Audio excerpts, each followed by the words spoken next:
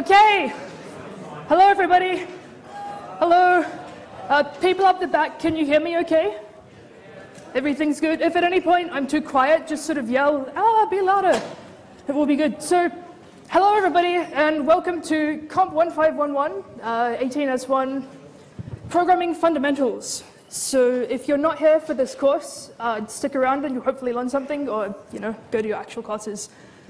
So, how's that font size? Good font size, people up the back? No? Yes? They can't even see me? Cool, so this is our first lecture, as I'm sure you will know, and we're just going to go through an introduction to the course, sort of talk a bit about the bigger picture side of programming in the course, and then look a little bit of actual programming. So, before we start out, how many of you have got some programming experience? So you've written some code before? Okay, so maybe about half. People with your hands up. What is programming? What do you think programming is? Someone? Yeah? Instructions to tell a computer to do something? Yep, that's one way of looking at programming. Anyone else? How else could you describe programming? What else is programming? I heard two things at once, the thing what programmers do and making your life easier. Yes, I like both of those answers as well. Yeah, language and communication, that's a very good point, because when you're programming, you've got to communicate your thoughts to the computer, such that it can understand you. Problem solving. Problem solving, yes, all these good answers. Any other thoughts? Spending your life debugging. So those of you who haven't learned any programming yet will soon come to appreciate that programming, things break all the time, and it's really hard to work out why. It's great. We like programming. Any other thoughts? Logic? Yep, another good answer. Although it's very logical and it's also very creative, which often you think may not be hand in hand, but you will discover it. So you're going to learn C programming in this course, so programming in the language called C. But programming, like you said, it's sort of, telling a computer how to do something, having logical instructions. And we can have programming in ways that isn't even a language like C. And so I have this YouTube video that I hope is going to work.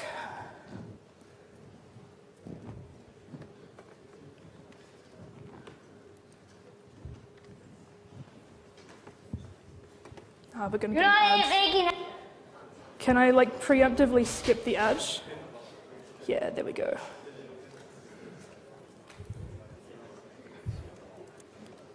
Okay. You're not making any sense. Sorry, ruined it on purpose. He knows how to make one.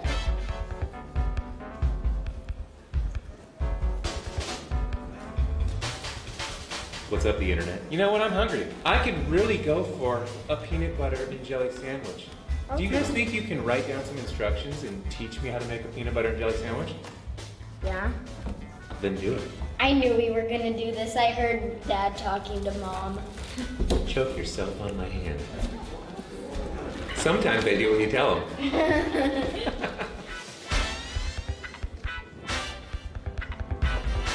Dad, I'm done. Step 1.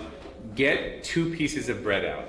Got 'em. Get a butter knife and get some PB. Take 1 piece of bread, spread it around with the butter knife. No, Dad, with the peanut butter. I'm just doing what it says. It says take 1 piece of bread, spread it around with the butter knife. Hold on. Get some jelly, rub it on the other half of the bread. Dad, open the jelly. Well, it doesn't say to do that. Put the breads together on top of each other. Take a big bite. This doesn't taste like a peanut butter and jelly sandwich. Fail. Yeah. Oh, yeah. Sorry, I had to make it extremely specific. Oh, good. I'm starving. Take 2 pieces of white bread out of the bag. Take the lid off the jar of peanut butter. Get a butter knife and stick it inside of the peanut butter jar. With the knife, scoop a bit of peanut butter out of the... That means like a lot. A bit means a lot? In my world. Spread your scoop of peanut butter onto one of your pieces of bread with a knife. Alright? There we go. Doing better than before though. Open the jelly jar. Squeeze it onto the other piece of bread. No. Done. Closer. Get 2 pieces of bread. Get some peanut butter. Take the peanut butter knife. Open the peanut butter. Put the knife in the PB. Get some jelly. Open the jelly. No. Squirt the jelly onto the bread. Take the butter knife with the peanut butter on it. Wipe it all over the piece of bread that's blank. Take the butter knife, rub the jelly all over the piece of bread. Oh, he's doing better. Oh. That's all over. Put the 2 pieces on top of each other. This isn't how I meant. Take 2 pieces of white bread out of the bag. Take the lid off the jar of peanut butter. Get a butter knife and stick it inside of the peanut butter jar. With the knife, scoop some of the peanut butter out of the inside of the jar. Spread your scoop of peanut butter onto one of your pieces of bread with a knife. No. Squeeze some jelly onto the other piece of bread. Spread the jelly on the bread with the butter knife. Put your 2 pieces of bread, peanut butter and jelly sides together. Done.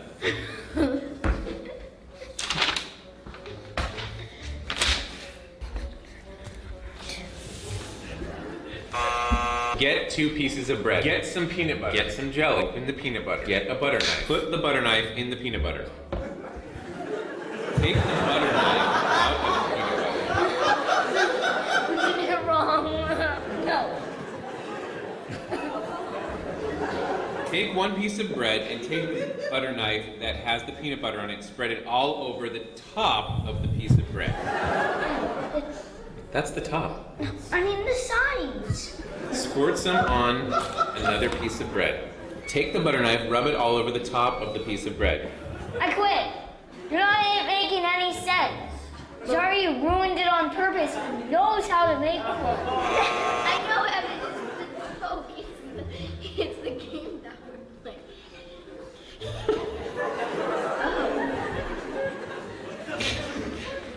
playing. Do you know how to eat a piece of bread? You want to take your sandwich with you?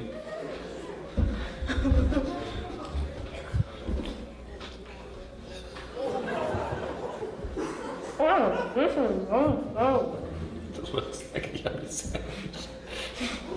I'm glad I made that for you. Can I not save one with it? Yeah, go take that one to mommy. Okay. I edited a bit.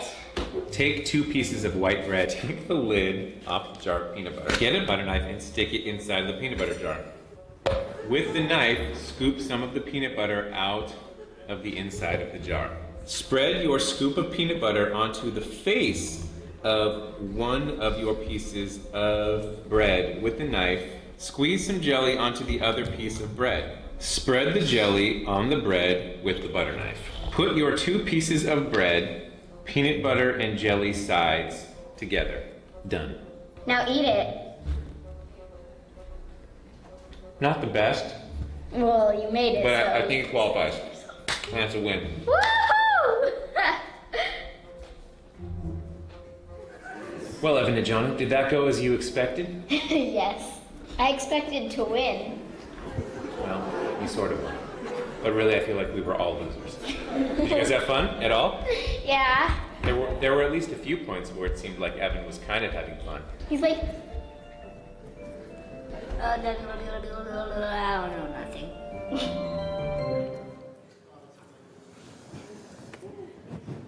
So that might seem like a bit of like a silly, unrelated video, right? But it's programming is a lot like that. You can't just tell the computer, hey, please make me a sandwich. You've got to kind of tell it, okay, the first step is through this, get the bread out, spread this often with a knife and so on. Like you have to break it down very precisely, step by step, exactly what you mean each time in order for the computer to understand you.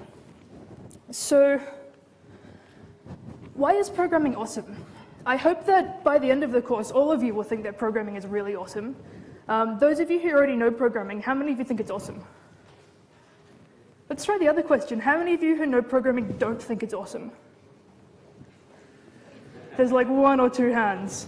It's pretty good, pretty good. So why is programming awesome, right? I've got my ideas, but I want to hear from you guys. People have programmed before. Why is programming awesome? Be creative without having to.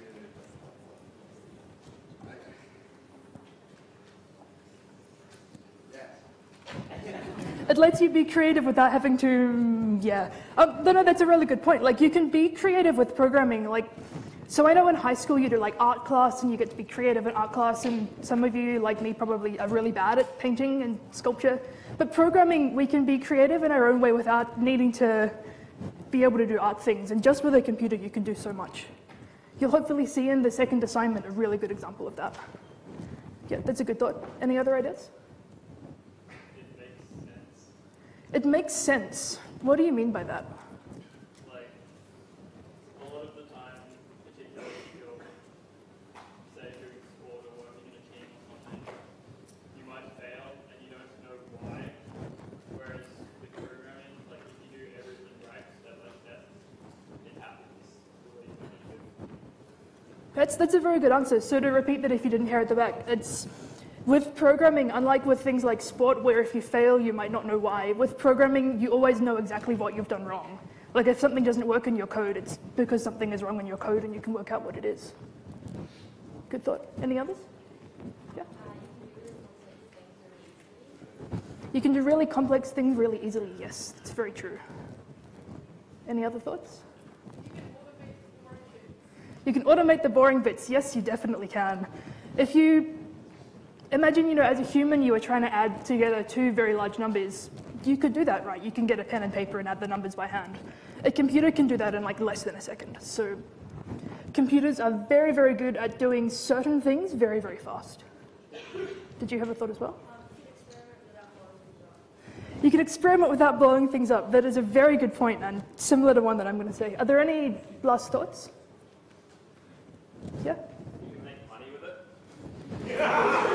You can make money with it. That's very true.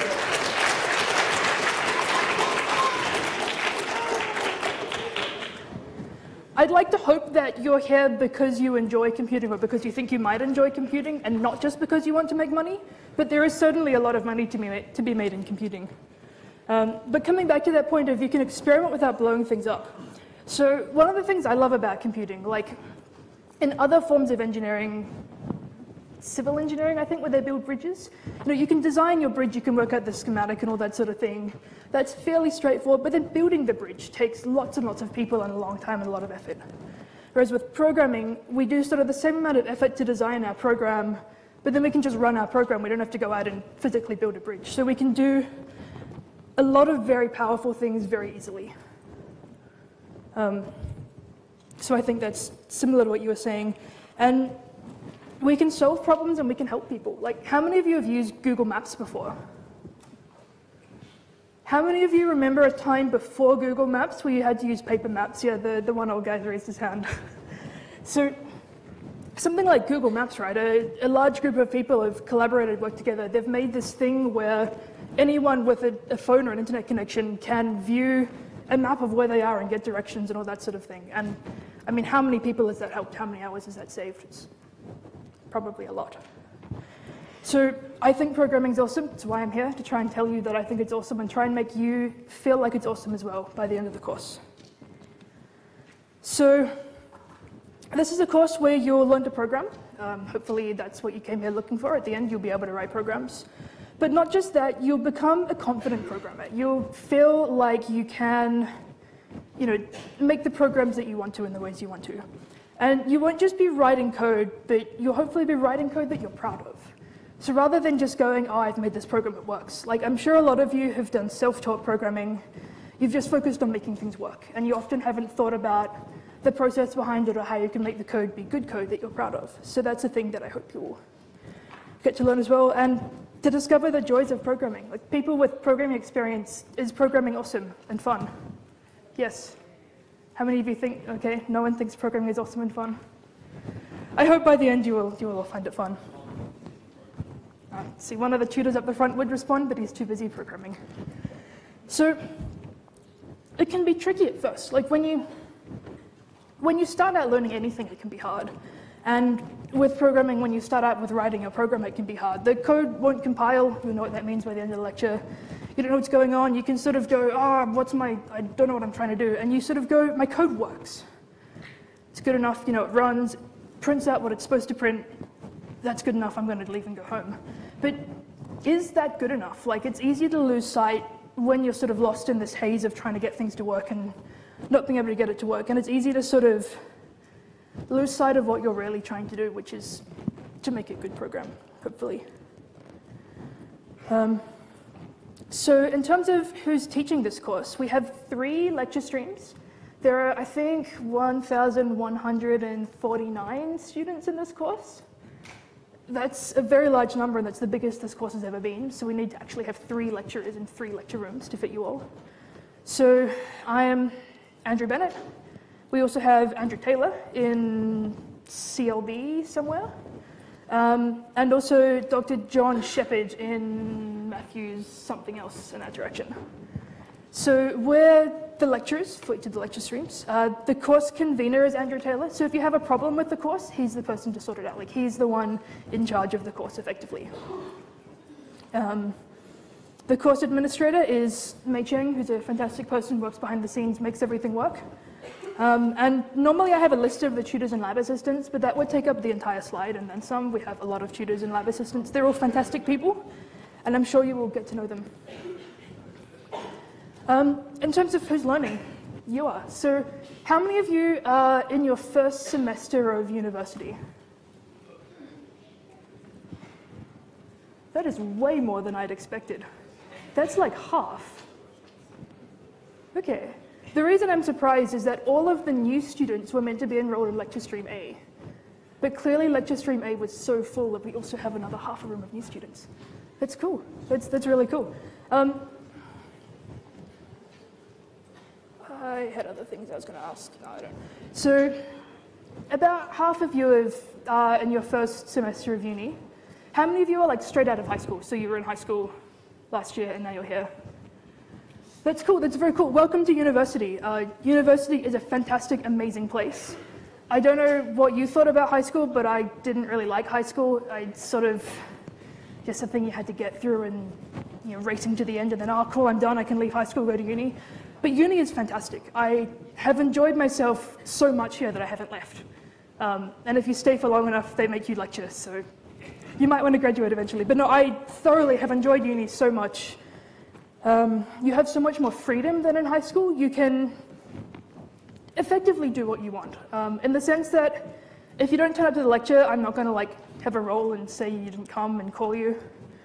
You should still go to lectures. You should do, you have the choice to not go to lectures, but you should still go to them. You should kind of develop the discipline, I guess, to come along to lectures and go to classes. But there's a lot more freedom, there's a lot more flexibility. You get to learn more cool things. You don't have to take English. It's a thing I didn't really like about high school. So how many of you are doing a computing degree? So computer science, software engineering, bioinformatics. How many of you aren't doing a computing degree? What degree are you doing? How many of you are doing data science? Because that's also another computing-ish degree. Cool. That's quite a few people. I think that's a new degree as of last year, so I hope it's a good degree. How many of you are not computing or data science students? Yeah, what degree are you doing? Electrical engineering, cool. Someone else who's not doing electrical engineering? Yeah? Mechatronics, cool. Do we have anyone who's not doing an engineering of any kind here? Advanced maths, cool. Anyone else who's not? Yeah? Economics, cool. Anyone else who's doing a non-computing degree? Did someone say something? I don't know yet, okay. So I mean, there's a wide variety of students here.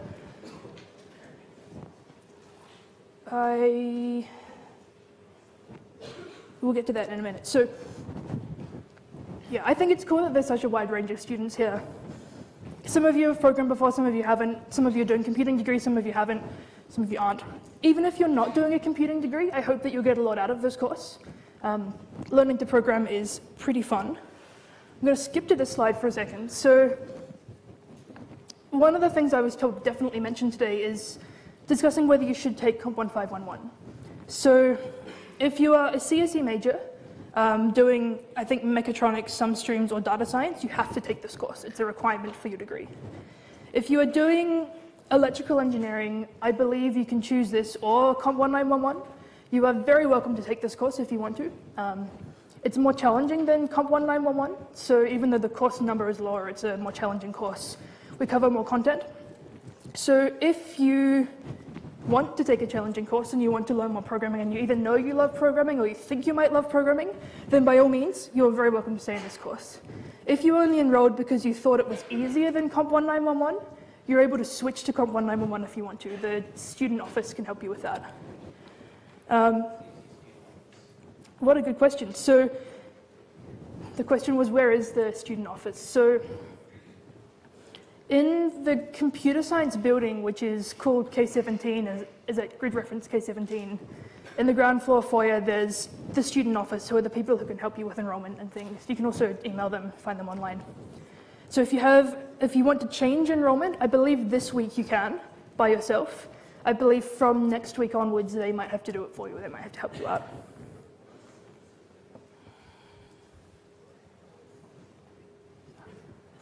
Oh yes, that's what I was saying. So, and if you're another engineering student or you're doing this as an elective, then you don't have to take this course. If it's an elective, obviously you don't have to take this course. You're most welcome to take this course. There are other computing courses you can choose. You can choose COMP1911, which I said before is sort of like a easier version of this in a sense. They sort of go through half of the content that we do. And there's also another course, Eng1811, that teaches, again, an easier type of programming. So 3 programming courses to choose from. Take whichever one you think you want to take. And you can switch, I believe there's a couple of weeks. I think the end of week 5 is the hard deadline for you cannot change courses anymore. It might be earlier than that, but I think that's the absolute hard deadline. So you have a little bit of time to think about if you want to drop down to COMP1911. But back to the slides. So I found over the years of teaching, there are 3 different types of students we tend to have in these introductory computing courses. So the first sort of student are the red students, I call them. They've been programming forever. They like dream in assembly language. They're very confident. They know what they're doing. The challenge for this course is to unlearn any bad habits that they have. Learn to think in different ways. Often, students who have self-taught programming or have learned programming but not sort of formally think they're really great at programming because they can do all these things. But just because you can do things doesn't necessarily mean you're doing them right. So for the students who have a lot of programming experience, your challenge is going to be being open to learning more and being careful about, try and be aware of just be open to finding out just how much you have to learn. Don't sort of come in and think, oh, I know everything, it's going to be great, I don't need to come to lectures, don't need to learn anything. Because then you'll find at the end of the course, actually you don't know the things you thought you knew, and then you'll fail, and it will be bad. Then there are the yellow programmers who have a little bit of experience. They're kind of confident. They're feeling like, yeah, okay, I can do this course, it'll be okay. And then there's the green students who've never programmed before, and they're sort of feeling like, I don't know what's going on, everything's confusing, like what's going on. All these students know what they're doing, and my friend, other people in my tute know all this stuff, and I don't know all this stuff, and I'm so behind. But you're not alone. It can feel like you are the only person in your class who doesn't know any programming yet, and that's because the people who do know programming are really excited and really loud about it. So how many of you haven't done any programming, or you've done a tiny bit, but not much? Yeah, I'd say that's like a third of the course. So you're very much not alone. And by the way, you don't need any programming experience for this course. We teach you everything from like the ground up.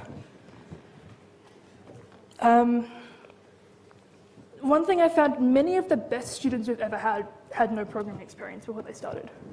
The student last semester who came first in the course wasn't even a computing student. Like, if you don't know computing yet, that's fine, you can still do well. Like, you are not at any disadvantage.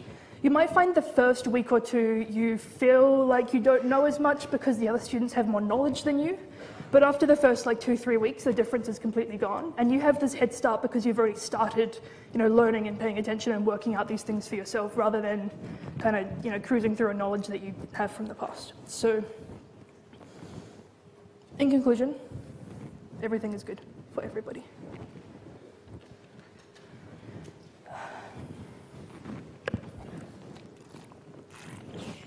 So, in terms of the activities in this course, we have the lectures, the things you're at now, which introduce the theory and also the practice of programming. So I'll cover the necessary theory, but a lot of it will be actually writing code, going through code, seeing how all of that process works. We then have tutorials and labs. So you'll find in your timetable, you'll have a 1-hour tutorial, and then below that a 2-hour lab. Those are all with the same group of people, with the same tutor, but in 2 different places. So in the tutorial, you discuss things with your tutor and you go through clarifying any things you don't understand from the lectures maybe. And then in the labs, you do actual hands-on programming, working on real programming exercises. Those are really fun. They start in week 1. If you didn't go to your tutorial because you didn't realize it was on yesterday or this morning, that's okay. The first week is just like introductions, but if you can, definitely go along. Next we have assignments, which they're a way of sort of working on, pretend that's not written there. I didn't delete that from the slides. The assignments are all individual, I'm sorry. I didn't check this closely enough. So the assignments, they're sort of a way of working on bigger tasks than in the labs. Lab exercises are like these little chunks, like, this thing, this thing, this thing, and you can do them all in a week. And that's really good for practicing skills and building skills and that sort of thing, but it's not very realistic. It's sort of like doing things to practice your skills, but then more realistic things are the assignments are like that. So the assignments are sort of a bigger problem for you to solve, and rather than just being like this little thing you've got to do, this little thing you've got to do, they sort of take all of the concepts you've learned so far, put everything together to sort of build a larger thing. And the assignments are a lot of fun. So. Should be good. Another thing we have that's new this semester are weekly coding tests. So starting in week 3, going to week 12, you have like a sort of a 1-hour test you do like at home on your own computer in your own time. And it's just to make sure that you kind of know what you're doing as you go through. We've found with the labs, which are done in pairs, it can be easy to feel like you know more than you do. Like if your partner helps out, you may not realize how much. And so we give you these so that each week you can sort of see, am I up to date with the content? So it might sound scary. It's not scary. There will be kind of 2 or 3 questions each week. If you submit anything at all, even if it doesn't work, you'll get like half a mark. If you submit something and it works perfectly, you get 1 mark. And if you submit something and it sort of works, you get like 3/4 of a mark. So it's most important that you do them. And so that you're getting this regular sort of practice to see, can I do this? Am I keeping up to date with the content? And I think it's the best 8 of 10 marks. So basically overall, if you do genuinely try, you will do well. It's nothing to sort of freak out about. And finally, the final exam. It'll be 3 hours during the exam period. It'll show up in your timetable. It'll be super fun. Be done on the lab computers, so you'll be in like an exam environment where you can only access the exam and you can't access your own files on the internet and so on. So that should be good. In terms of the assessments, I'm going to drink some more water. I heard we have to write our programs, like write it at home. So that is a very good question. I'm going to pretend it was a question. Do we have to write programs out by hand on paper? Is that what you were saying? No, you don't. At no point in this course do we make you write programs on paper. So when I did first year uni at a different university a very long time ago, we had to do our exam on paper. And it's not realistic at all. Like when you're writing code in the real world, you have a text editor, you can sort of delete things, add things as you go. We don't subject you to that. Like we understand that programming is a thing that's done on a computer. Cool, but no writing on paper. For this course, all exams on computers. Even the theory part is on a computer, so you like type into the computer. But are there any other questions?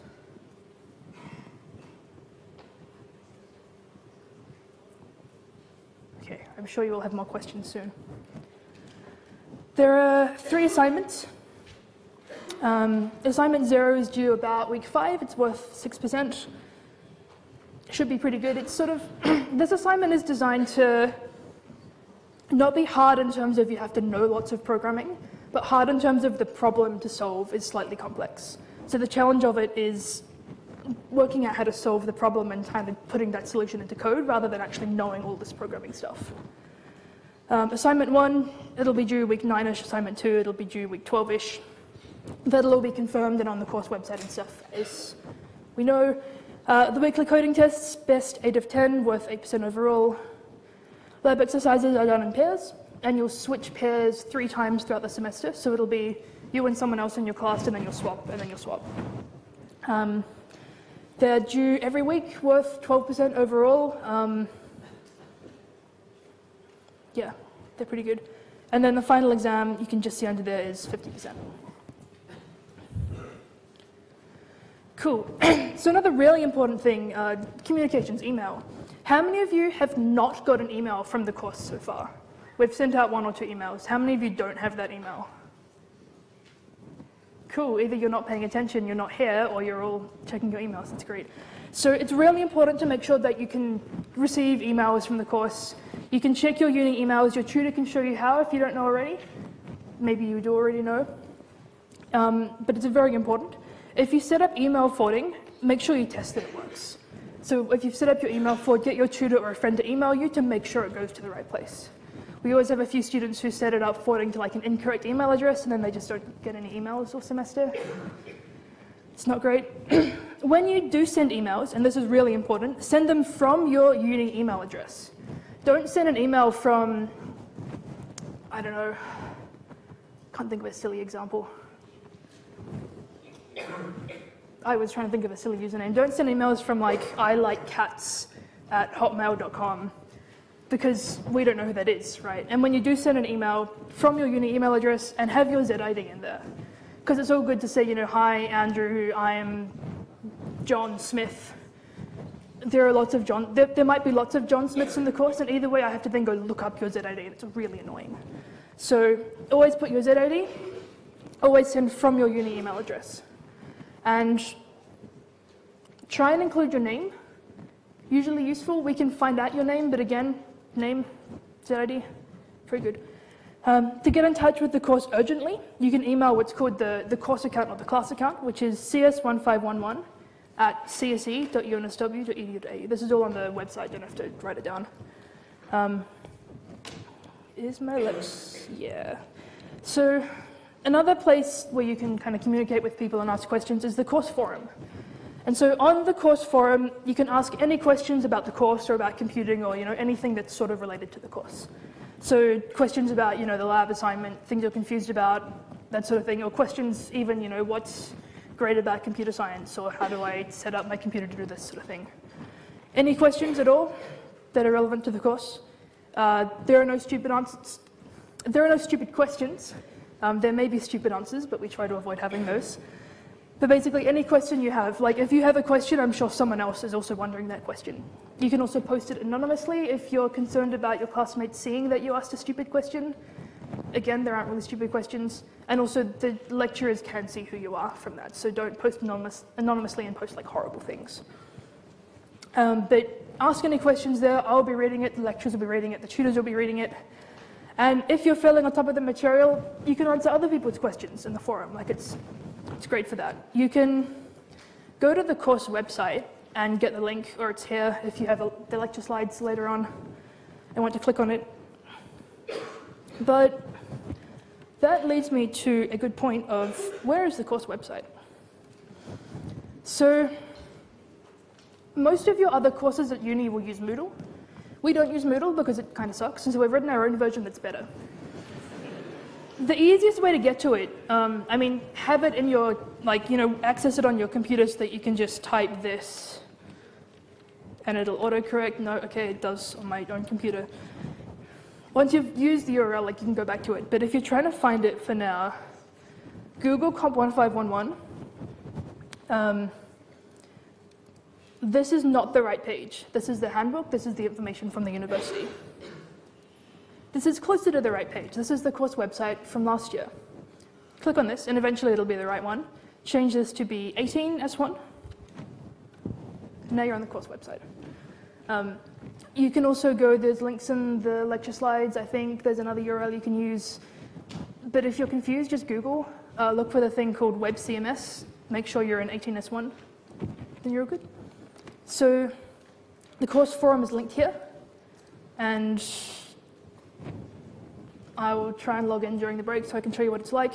You can get to it there. There'll be a link to lecture recordings at some point when it gets put up. There's the FAQ. Course outline is really important to make sure you read.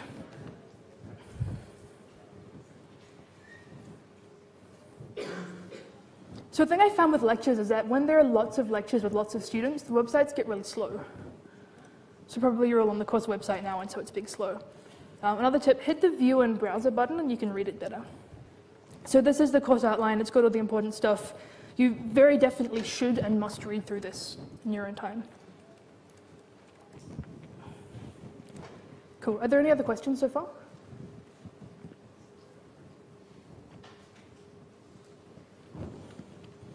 Okay. So in terms of sort of developing the course and improving the course, so this is the third time the course has run. It's the second year of it running. So it ran this time last year and then second semester last year. And each time we've tried to improve the course a lot based on the feedback students have given. I guess because it's a relatively new course, because we're very cool and flexible in computer science, we can make big changes to the course, like as necessary to make it a better course. So definitely do fill out the surveys at the end of semester that you're given. But during semester, if you have any feedback, or if you have any suggestions or concerns or comments, let us know. Let me know, let your tutor know, post on the course forum, any of that sort of thing. I am very, very willing to hear feedback on things that could be improved. Like, if you tell me something's a problem and I can fix it, I'll fix it, that sort of thing. So don't feel you have to wait until the end of semester for the survey to say, oh, the lectures are horrible, Andrew was horrible, the projector was broken, and if the projector's broken, I can tell them to fix it, right? So another important thing.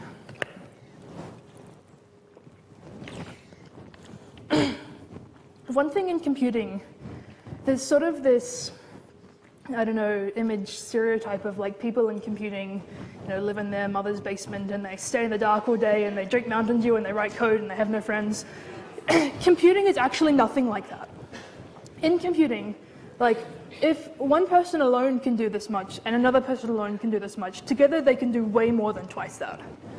Like, working with other people is very, very powerful. We get you to do it in the labs because it's very, very cool, very useful. But an important part of that, I guess, is, you know, being respectful to each other, being nice to each other. Like, we're all people, we're all humans, right? I assume so. Maybe the tutors aren't. But treat everybody with courtesy and respect. Like, you know, treat people how you want to be treated, or better than that. And yeah, this course should be like an inclusive learning environment for everybody. So if you know you have problems with the other students in your class, for example, you can talk to your tutor, you can talk to me. Like, if people are being mean to you, say something about it. We can fix these things, and just be nice to each other. Also be aware that not being nice to each other in relation to things at uni or like on Facebook related to the course is against the student code of conduct and can get you kicked out of the university. I might open Andrew Taylor's slide for that. So the other lecturers have their own different slides, so we cover the exact same stuff but in different ways.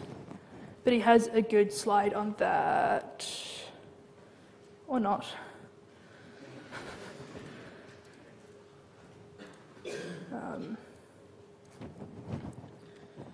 think it's course overview.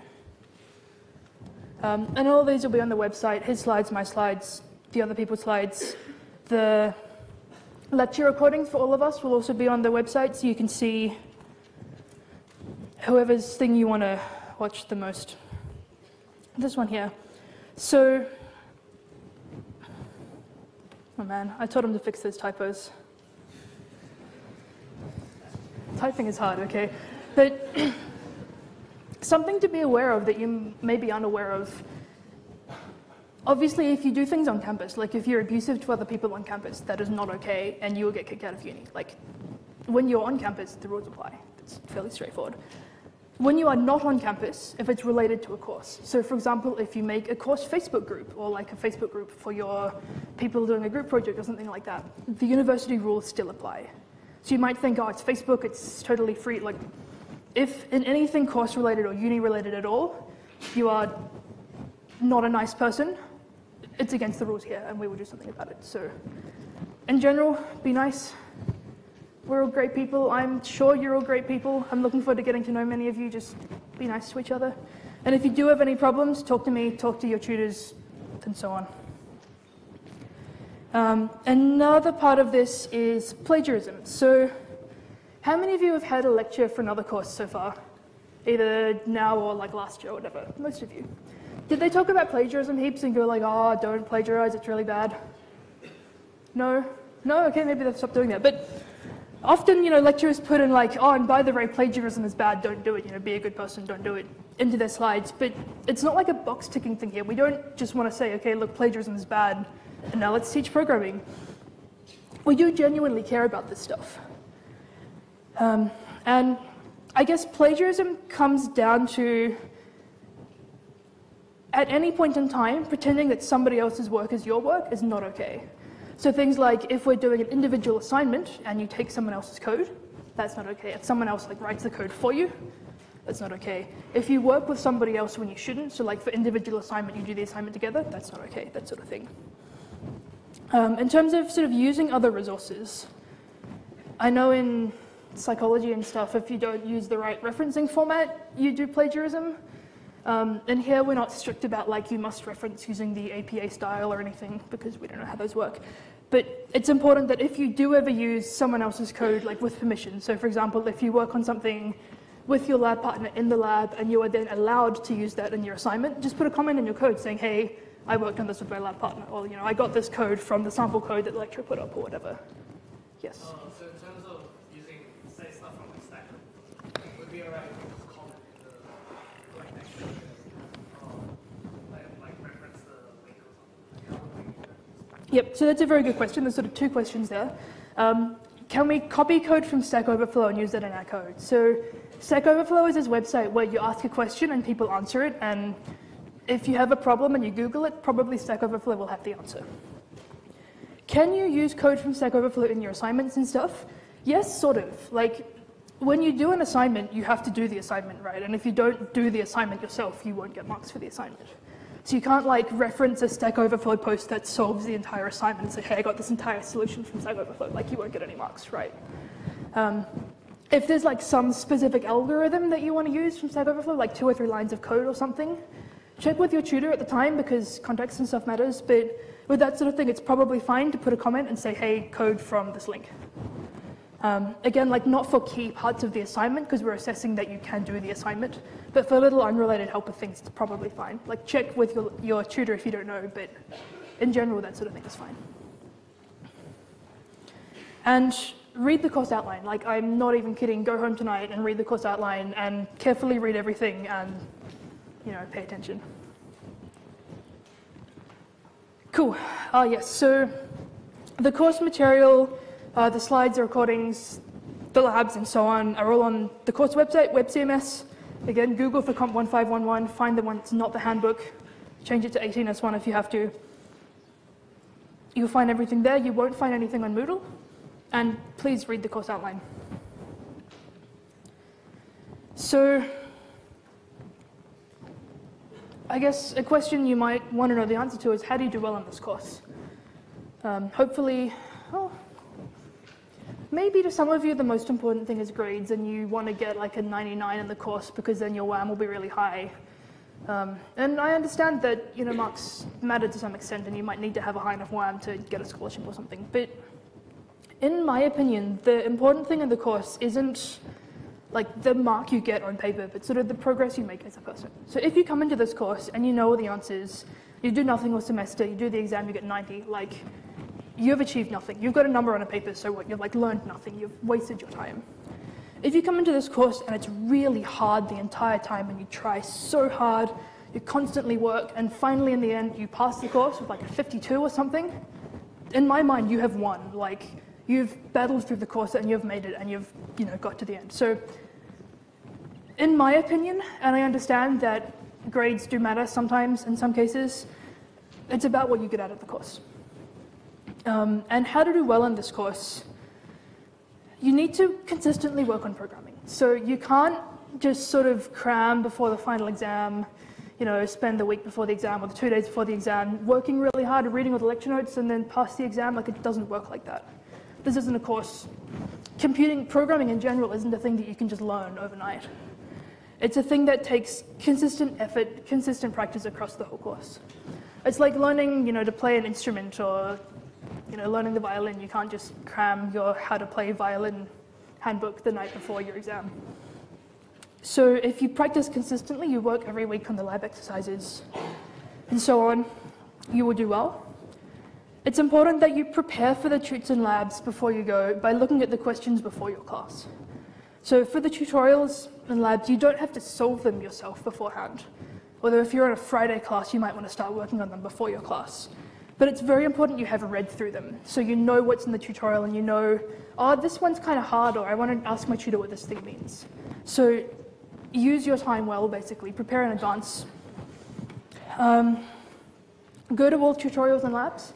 I believe attendance is marked and you have to attend, I want to say at least 8 of 12, but the details in the course outline, tutes and labs in order to get a sub-exam if you don't do well in the course. So attend all of them. If you miss one because you're sick, that's fine, but make a point of going to all of them. And ask questions. Like, you will be confused a lot of the time and you will have things you don't know a lot of the time. Like, that's learning, right? The process of learning involves being confused and not knowing things. Ask questions. Ask me questions. Ask on the course forum. Ask your tutor. Ask your lab partner. Ask your classmates. We're all happy to answer questions and make the best use of resources that you can. Another thing that will make more sense once we've talked about what compiling is, but there's sort of errors you get when your code doesn't quite look right, I guess. Make a list of all the errors you get and how you fixed it, because you will encounter the errors a lot, and it's really helpful when you know, oh, I had this last week and I did this, and then I did this, and it worked. Cool, so we have an optional textbook. You do not need to buy the textbook. In most computing courses, you don't need to buy the textbook. There probably are some where you do, but ask the lecturer before buying it. You don't have to buy the textbook. If you want to buy the textbook, it's like a different perspective on things. It's being taught by someone else effectively. It might be a useful resource. You don't have to get it. I believe you can also read it in the library to see if you want to get it in advance. But in computing, like, things move so fast. Like, a textbook is sort of a thing that's fixed at a set point in time, and once it's published, that's it. The textbook doesn't change. But computing moves fast, and so often you'll find the best answers by, like, Googling things. You know, Google, what does this error message mean, or whatever, and Stack Overflow answers, again, will have a lot of the answers that you need. Getting help, I've said this already. Course forum, definitely go there, ask questions. Look for other answers first. If someone else has already asked the same question, then you can just get the answer from that. Talk to your peers, talk to your tutor, talk to me. Should we have a break now? Probably time for a break. Cool. So before we have a break, some CSE SOC people, is that right? You're going to talk now? Cool. So some people from the Computing Student Society, CSE SOC, are going to talk to you about the cool things that CSE SOC are. Do you have anything you want to put up here, or? Do you want to put anything up here? Yeah, could. Do you want to go to a browser and open up the link? Either wear that, or you can talk to them. I might.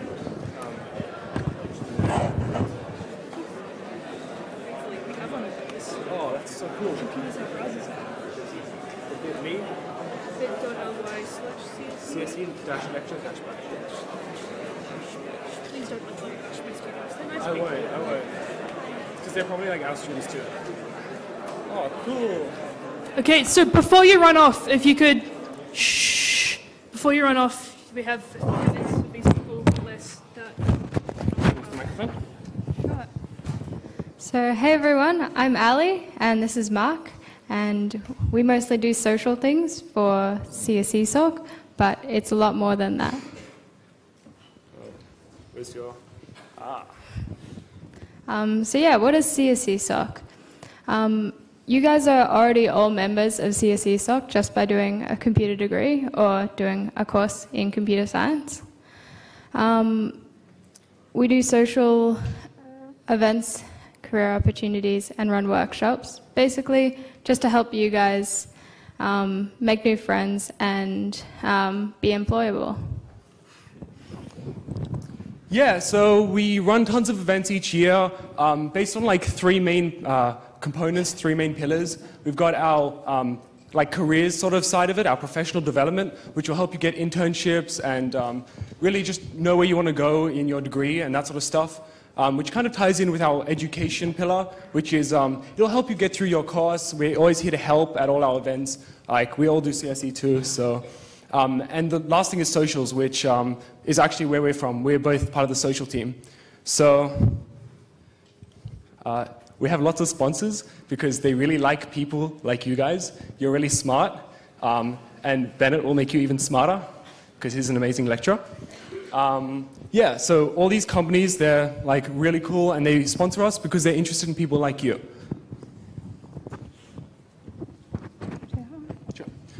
Okay, so we have some really amazing events coming up. One of our most important ones is first year camp. So all of you, or most of you are in first year, or at least you're studying a first year CSE course, this one. So what first year camp is it's like a 3-day getaway where we'll take care of like accommodation, food, we'll have a party, we'll have events, and like all sorts of activities over the course of 3 days at the end of week 3. That's the 16th to 18th of March. And we're already half sold out, and we've already got fully like everyone. We've reached our maximum signups, but 60 people have paid out of 120. So if you signed up, make sure you pay. If you haven't signed up, just get in front of them by paying. Yeah, do you want to speak about it? Meet and greet. One Thursday. All right, so yeah, our first big event is the meet and greet, which is on this Thursday. So that's everyone that does a computer science course, and that will be in K17. Yeah, that'll be in the seminar room. Seminar room in K17. Yeah. Yeah. Yeah, so this is our awesome, handy first year guide just for you guys. It basically contains everything that our past students have like wished they knew in first year, and we've just compiled it into one place that you can look for information, opportunities, and all of our events as well. Awesome. So everything we just told you is on our Facebook page and group. So this is like a really great place to find out everything that's happening in the school. So everyone, whip out your phones or your computers and like our page, please, if you're interested in coming to our events. And we'll make sure that we post everything and you know what's happening. So feel free to just search up CSE SOC, UNSW, and you'll find our stuff. So this over here. Yes, so these are some of our upcoming events. First year camp, like Mark mentioned, the meet and greet on Thursday, and the CSE SOC barbecue, which is on tomorrow. Every Wednesday. Yeah, it's every Wednesday. Free lunch. Okay, yeah, so mentoring. So I coordinate the peer mentoring program, and you might be wondering what that is. Well, a lot of us find it quite tough, especially if you come from high school, had a transition into university and a computer science degree, especially if you haven't studied computing before. So if you sign up for peer mentoring, we'll match you with an experienced student, and you'll get to meet other first years and like other computer science students in other years, and we have a lot of fun. We do events, and mentoring is just sort of a place that you can go to ask questions and like get support, because everyone's been in your shoes at some point before. Oh yeah, we have the first event for peer mentoring, which is the scavenger hunt and welcome party this Friday. So yeah, quickly sign up for mentoring, because applications will probably close tomorrow.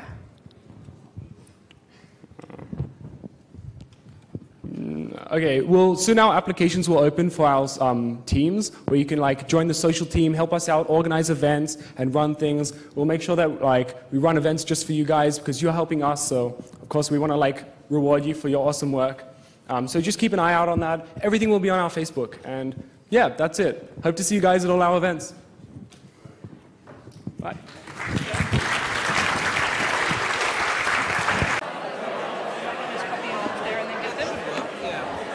3, 2, 1.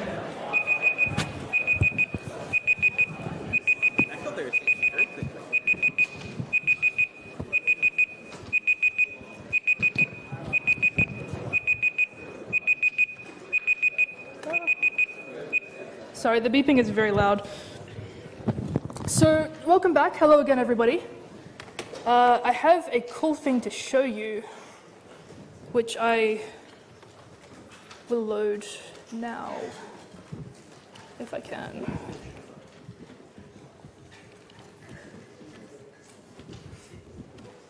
Yeah. So,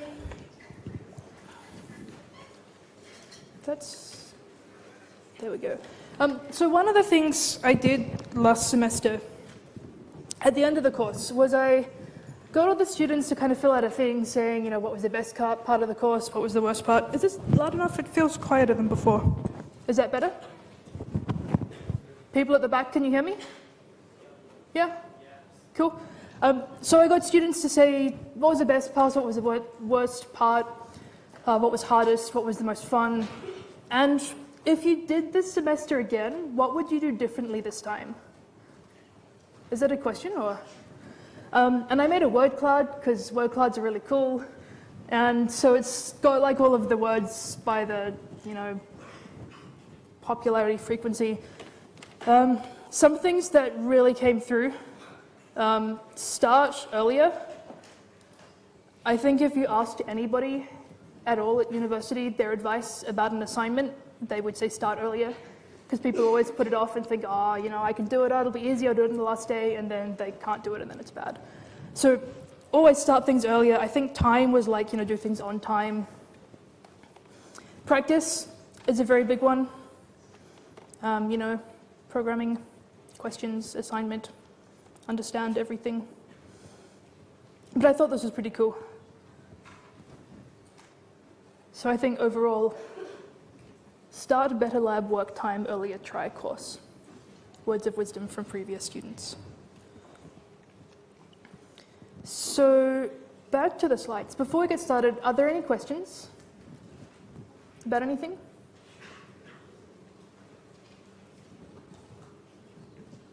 Yes.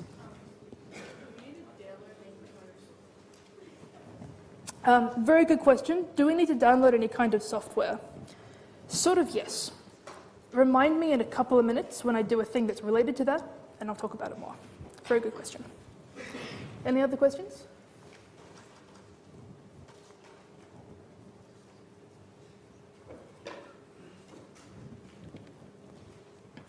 Okay, so in terms of getting started this week, the things, hang on, let me do this.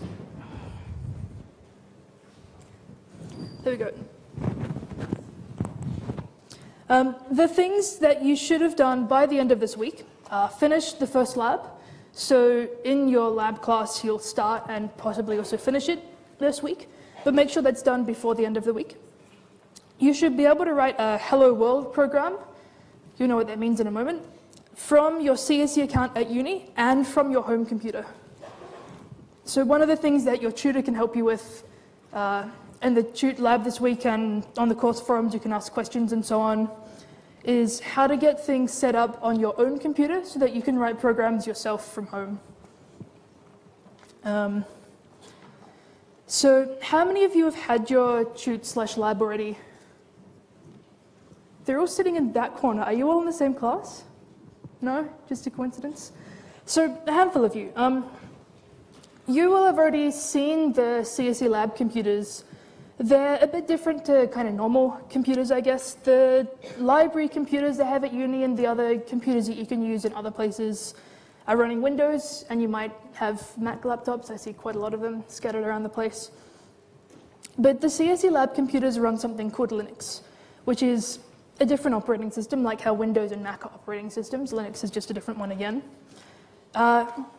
It's very different, but you will soon learn to use it and you'll be a pro at using it. The easiest way to use these, if you're in a lab, you can use the lab computer. If you're not in the lab, you can use VLab, which is a really, really amazing thing, and it's really cool, and it's new as of last semester, and so I haven't quite gotten over how much I love it. It's so cool. You can basically log into a lab computer from your own computer, and same layout, same everything. It's fantastic. You should log in with your ZID and ZPass, the same as the lab computers. If you don't have a ZID or a ZPass, so the ZID is the one on your student card. If you don't have a student card yet, you should probably go enroll. Important thing to do. And if you don't know your password, make sure you set it before the class if you can. If you can't work out what it is, your tutor can help you reset it. So I might start out by showing you how to do this. So there was a question earlier, do we have to install any software on our computers? If you want to access this VLab thing to use the lab machines from home, you'll need to install what's called a VNC viewer. There are instructions for this on the course website, and I'll show you so that you don't think you have to write them down.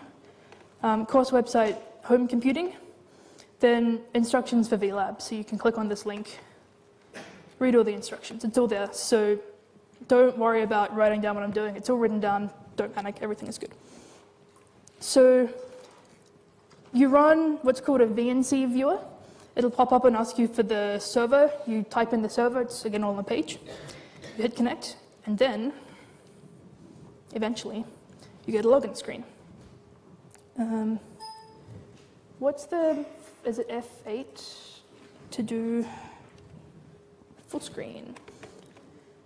Cool, and so here's our login screen. I'll log in with your ZID. In my case, I have a username rather than a ZID. And your ZPass.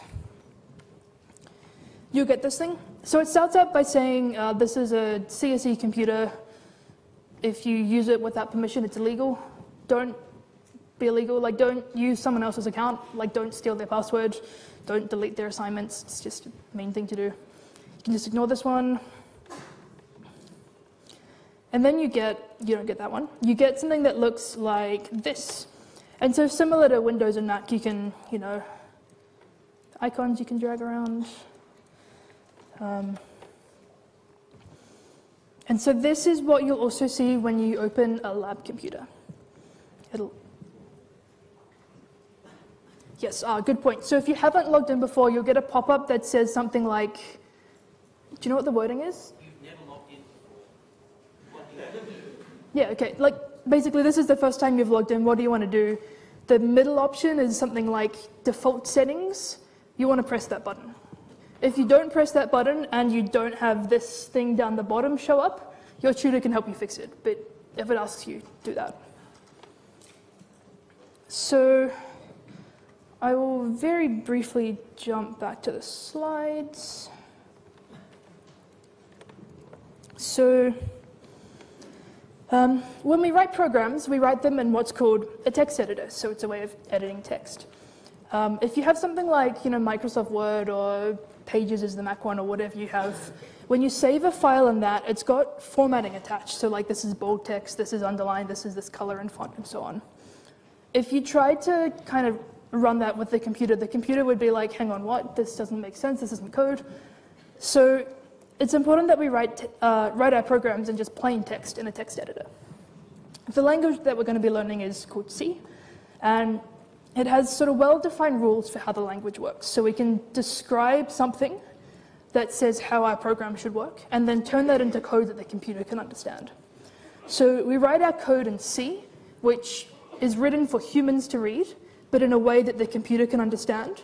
And then using a thing called a compiler, we turn that into a program that the computer can run and humans can't really understand. Let's try it.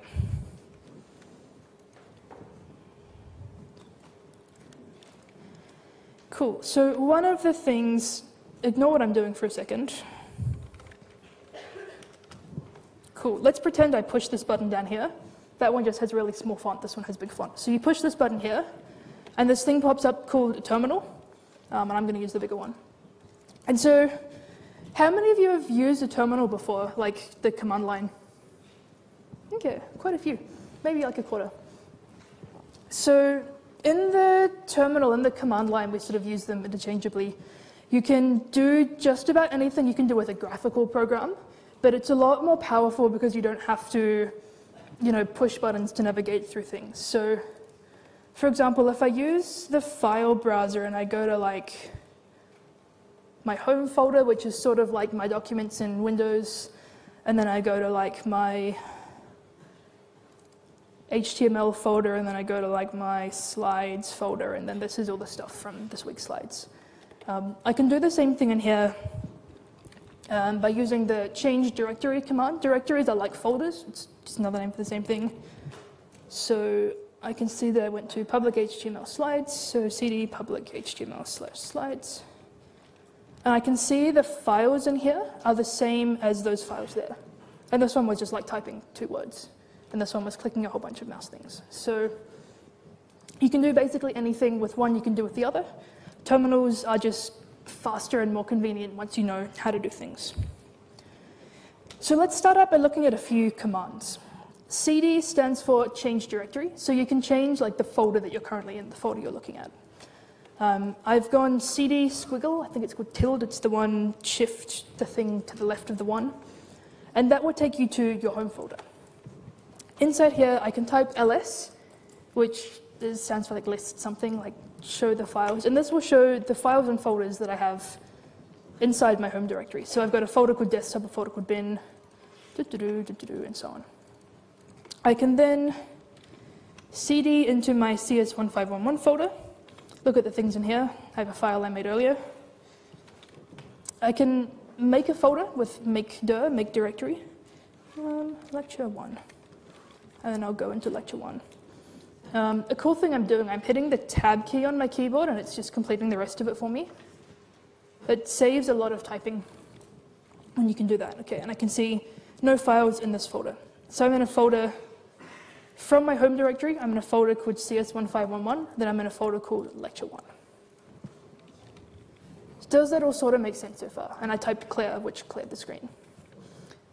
Who's feeling sort of confused and like, what, I don't remember that, how do I memorize those? A few people are being honest, very good. You don't have to memorize this right now. With practice, you will soon know how to do all of this stuff yourself and it'll be really easy. For now, don't panic. So, like I said before, we write programs in a text editor. The one that we use is called gedit. So I can type gedit, I can type a command, hit enter, it'll open the program for me. And so this is the thing called gedit. It says I'm working in a thing called unsaved document 1, like, when you open Notepad or whatever, it's a default blank thing. So, I'll write some stuff, hello. I'll save, you can do Control S or the save button. I'll call it hello. And so now if I go back to my terminal and I type ls, it doesn't do anything. Any idea what's going on? Like, why can't I type ls now?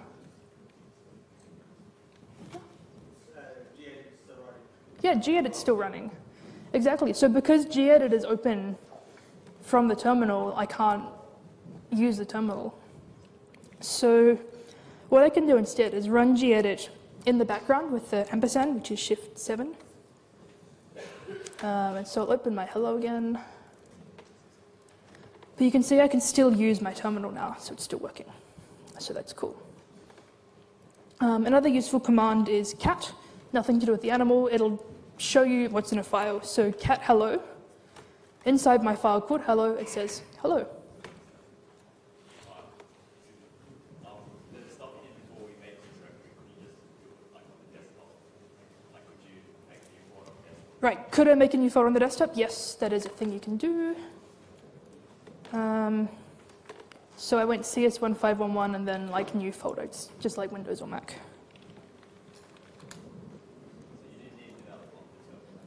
No, so I didn't have to use a terminal for that, but I used the terminal because it's faster, in my opinion. It will be faster for you too once you are a pro at the terminal. Another thing I did cd space ... is go like back a directory, so up a directory. So you can see I was in lecture 1, and now I've gone back to the one that was above it, CS1511. I'll go back into lecture 1. I already have gedit running over here. So I'll make a new file. I'm going to write some code in it, so I'll start out by giving it a name. We call our program something .c because it's a C file with C code in it. And so I'm going to write out like sort of the classic first program that you write in any language, which is called hello world.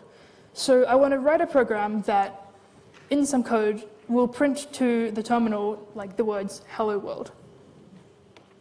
And so there are several sort of, I guess, core components to a program we write. And again, this is all in the slides. Pay attention. You can get the recording later on. You can see it all. Like, don't panic if you can't follow, but follow if you can.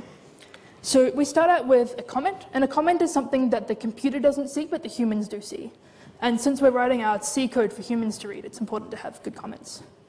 So I start out with a sort of description of what I'm doing. Prints the classic hello world message. So that's what my program's doing. I'll say my name.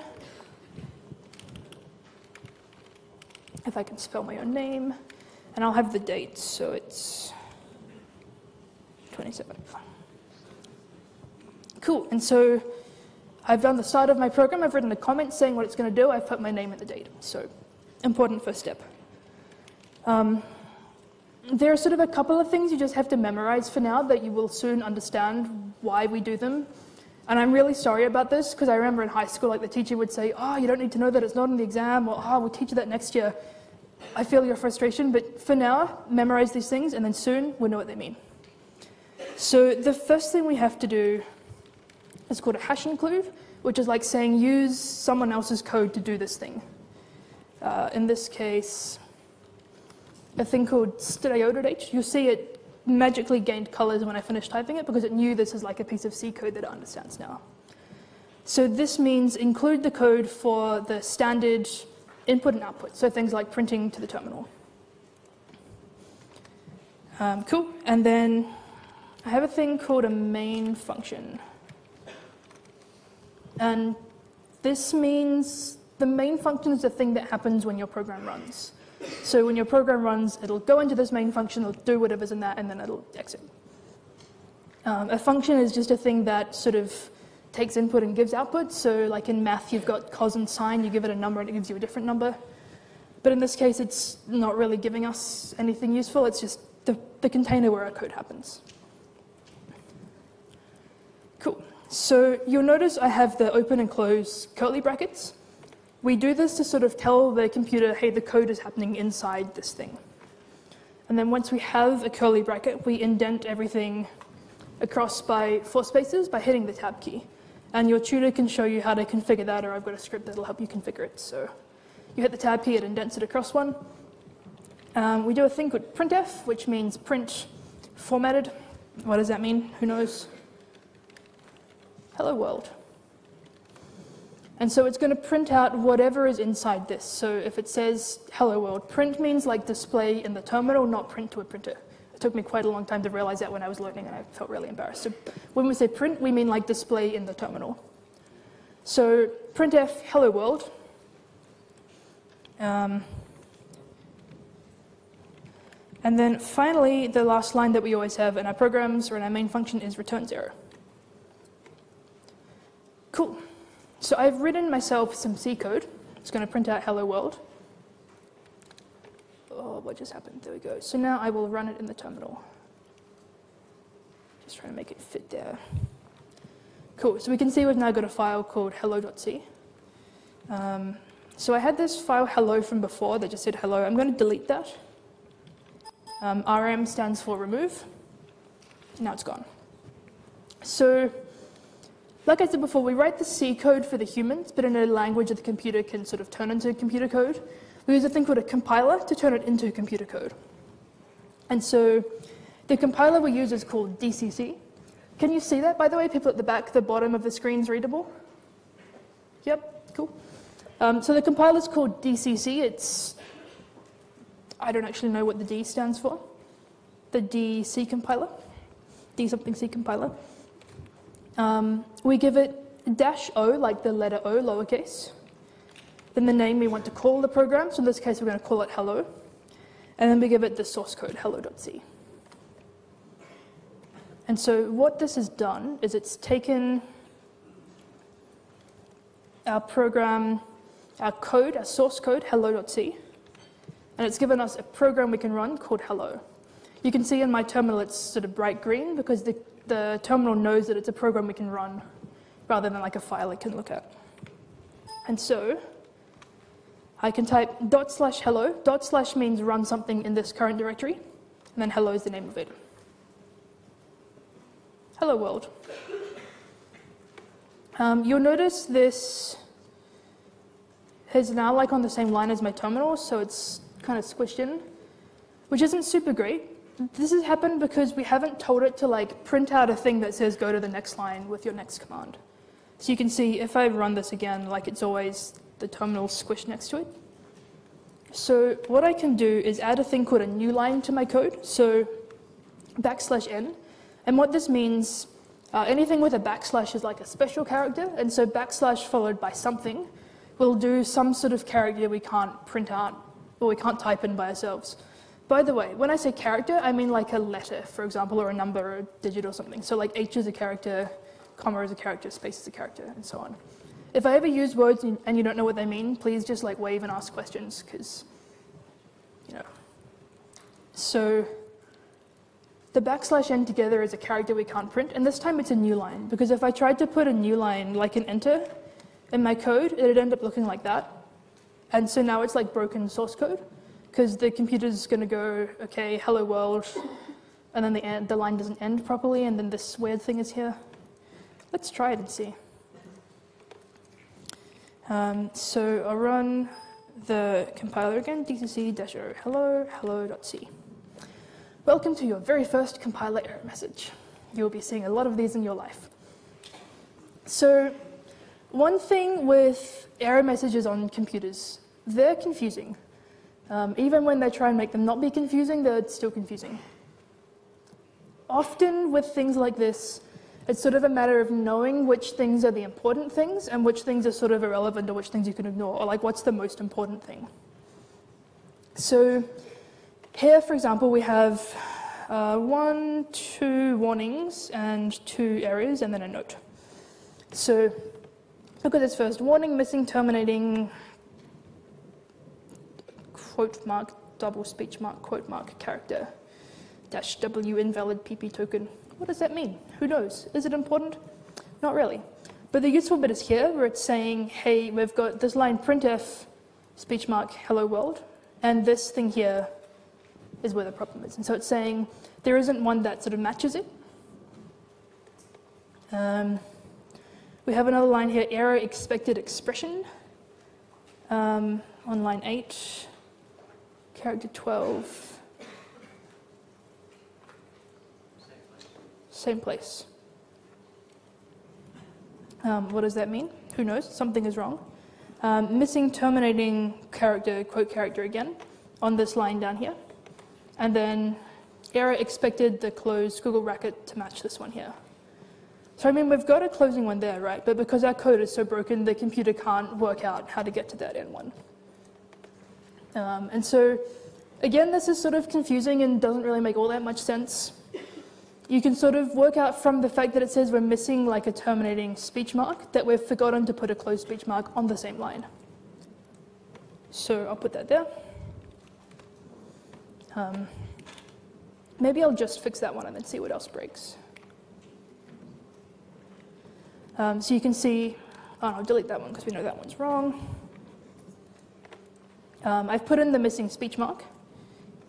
But now if I run it again, it says error expected closed circle bracket on the line return 0. Often when it says you've got an error on this line, the error will be on the line above. So in this case, it's saying there's an error on the line return 0, but actually the error is on the printf line. It can't really know until it's hit this thing and knows something's wrong that it was the one above. And it's saying, note to match this open circle bracket, which is that one there. So it's saying, hey, we need a closing circle bracket to close it. And you can see it's sort of highlighted, it's saying those now match. Compile again. By the way, you can push the up arrow key to get to the previous commands you've run. Saves a lot of typing as well. So now, another error message, error expected semicolon after expression. Explanation, try including a semicolon at the end of line 8 of hello.c. You can do that, end of line 8, semicolon, save. With semicolons, we always have them at the end of lines of code that are sort of doing things, sort of like a complete thing by itself. So like in the case of int main here, we wouldn't have a semicolon here, because that's like not the end of it, like that's not the end of the main function, for example. But on this line here is the end of the printf, so we have a semicolon there. And so now if we run it this time, it compiled. So how do I run programs again now that I've compiled it? /. Hello? Cool, it's printed out hello world. Oh, but without, still doesn't go to the next line. So we'll put in our new line, compile it again, just the up arrow key to get to the previous thing, run it again, hello world. Look at that on the line by itself. Cool, okay, what questions do you have so far? Yes?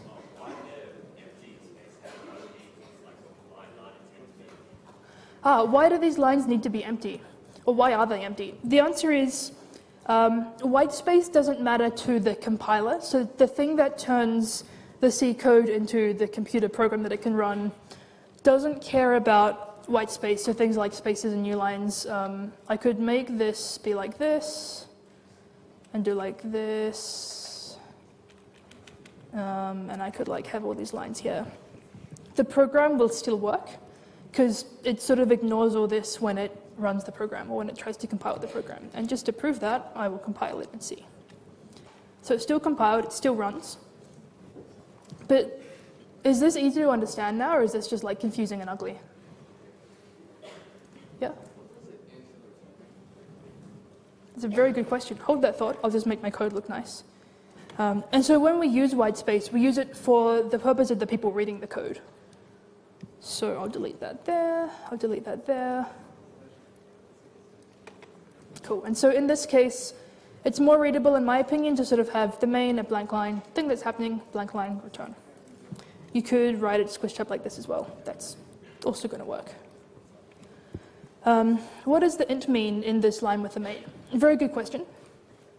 Functions, like I said before, like they have to return something. They have to give an output. So like the cos or sine or tan functions, you give them a number and they give you out a different number. In this case, the main function expects, the thing that calls the main function expects to get a number back. That number tells it basically whether the program has worked. So returning 0 means program worked, all good. Returning a number other than 0 means like it's broken with error number 42, for example. This makes no difference to you when you're running it, like as far as you can tell. It still runs just fine. But if your program was being called by another program, it could then know, oh, we've had error 42, don't keep on going. And so that in there means this returns an integer. An integer is a number, and in this case, the number is 42. Cool, good question. Any other questions?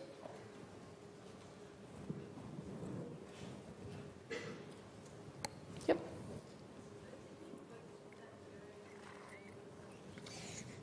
Sorry, could you say that again?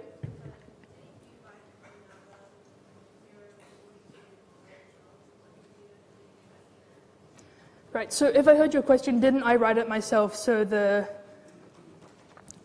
like it doesn't change based on if something's broken? Is that what you mean?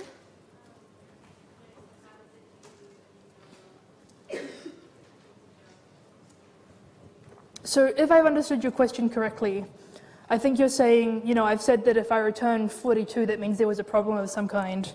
0 means it worked, but I have to change that myself, so like the program doesn't change it as it goes. Is that what you're saying?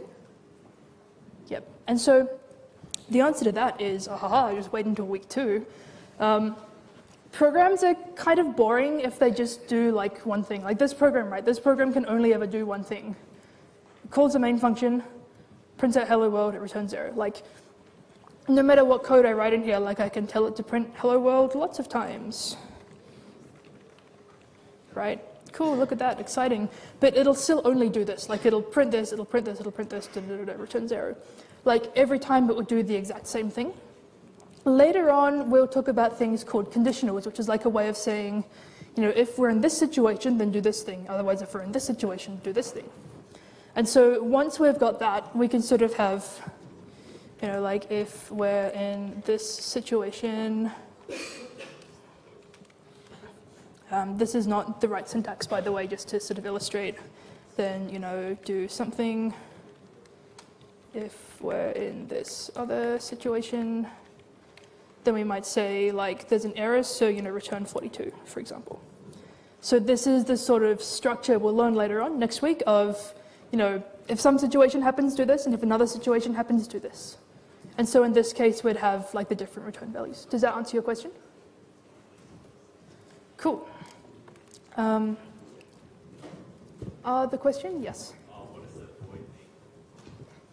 Another very good question. I see you've got lots of good questions to ask. So void, what does the word void mean in general? Yeah, nothing empty, like the dark bottomless void of an infinite cave or something. It just means empty or nothing.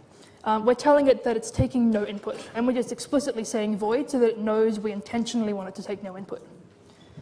Does that answer your question? Cool. Other questions?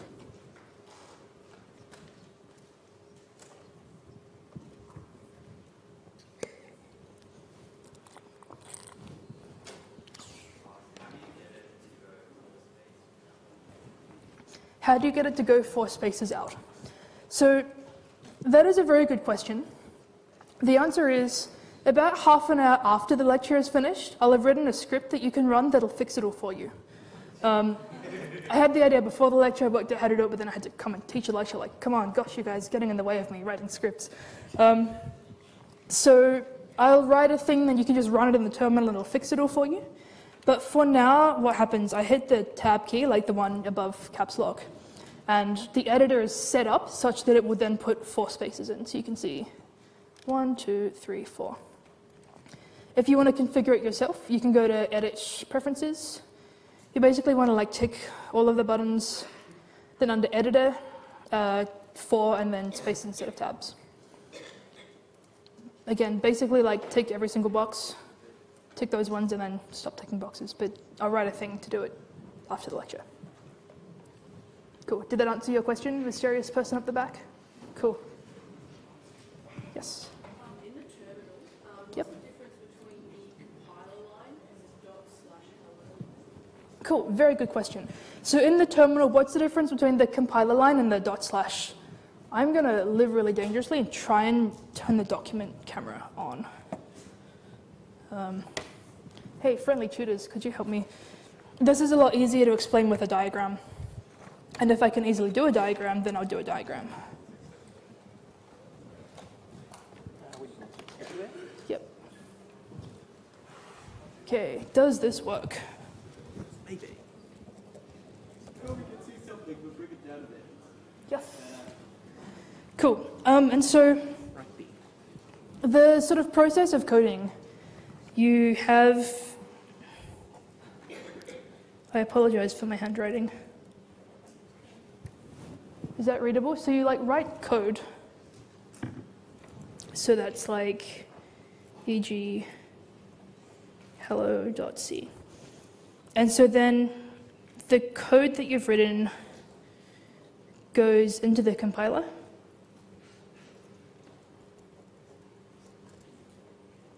So that's e.g. dcc-o hello. Let's see, I just took it on that line there. And then that run code eg./hello.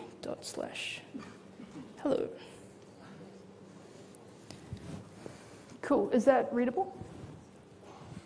So there's sort of the 3 steps. We write the code, so we have in gedit, we write the hello file, we put the C code inside. We then run the compiler, so there's DCC line here, and this will take in our source code file and give us out a compiled program, like a program that the computer can understand directly. And then once we have that program made, we can run it with a /. Does that make sense? Cool. Any other questions? Yes?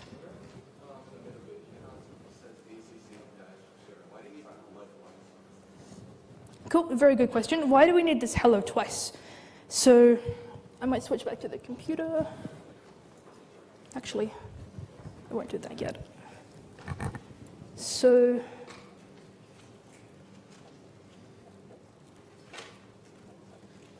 I'll write it out again in full. So there's sort of like several components here. One of them is the DCC. We're running the program DCC in the terminal. And we're giving it some things that are called arguments. So we're saying, hey, DCC, here are some things to make you do what I want you to do. And there are 2 of them here. The first one is the -o hello. That's all one thing. And then the next one is the hello.c. And you can swap the order of these. So you could go DCC hello.c -o hello. But that's got to be together, that's got to be together. So the reason we've got the -o hello and the hello.c is we're telling it, make my program be called hello using the source code hello.c. Good question. Does that answer your question? Cool.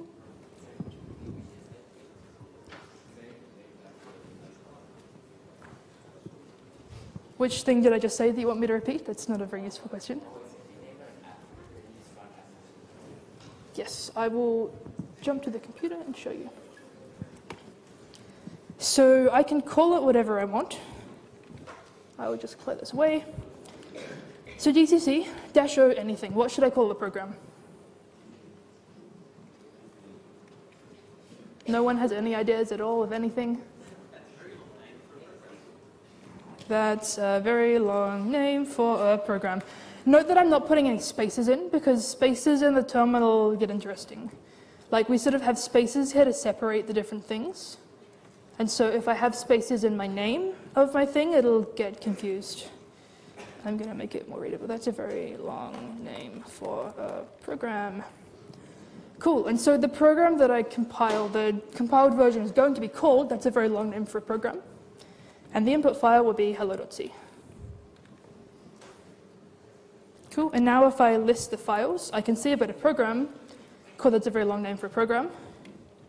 And I'll run that. Prints out hello world 6 times. Cool, good question. Yep. What kernel are you running on the CSE lab? That one. The question he asked, what kernel are you running? It's sort of hard to explain in the context of like Windows and Mac because they're very much one thing.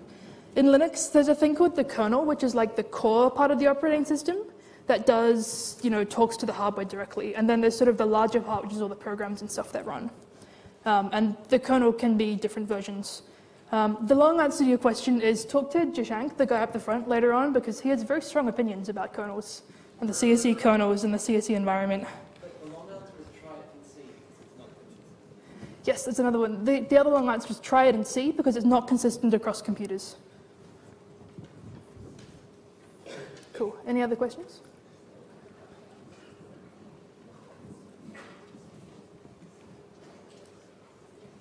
So I said before that when we compile it with DCC, the compiler, it turns it from C code we understand to code the computer understands, right? So to prove this to you, remember the cat command from before? I can type cat hello.c, and that's my source code. This is the thing that humans can read, humans can understand, all good. What do you think I'll get if I cat hello, for example, with a program? Someone said lots of numbers, yeah? Any other thoughts? What's going to happen? Assembly language, yeah? Any other thoughts? What am I going to see on the screen? Jumble of letters and numbers? Yeah, let's try.